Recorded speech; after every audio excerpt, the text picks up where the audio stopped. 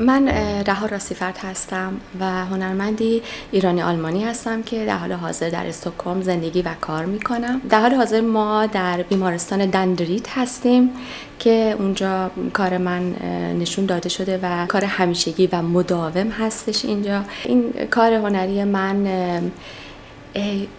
باغ معلق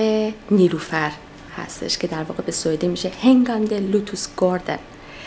که یک نمایشی هست از